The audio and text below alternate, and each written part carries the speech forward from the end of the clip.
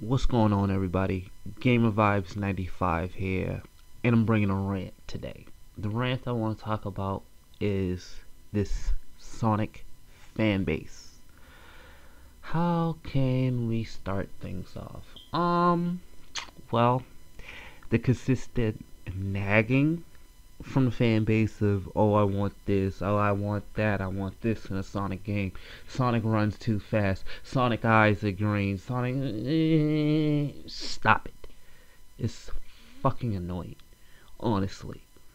I mean, people, the consistency that I've seen recently from July of last year till now, people are crying about the new Sonic Forces gameplay. Oh, it's too modern. Oh, the boost formula is back. Oh, Sega, what are you guys are doing? And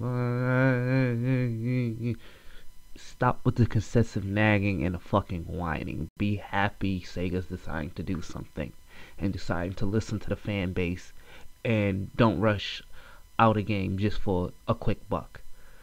This is obnoxious, to be completely honest.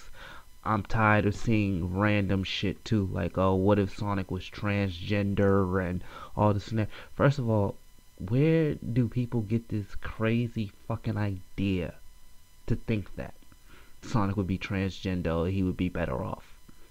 Honestly, I don't know.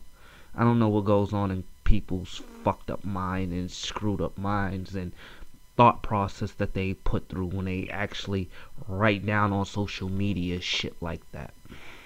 To me, it's fucking stupid, but I digress. That's people with their opinions.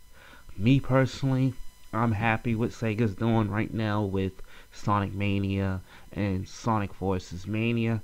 Taxman, I can't tell you too much, but keep on doing what you're doing, man. Also, the entire group that you're working with, you guys are doing a bang up job. I'm glad you guys decided to delay it for summer to finish it and make it top notch quality. Big props to y'all. As for Forces and the fan base, you guys need to shut the fuck up. Let Sega do what they're doing, because honestly, they've been in the game for a long time. Sonic's been here for 25 years. Obviously, they know what works and what doesn't, and they're trying to get some loyalty back from you guys.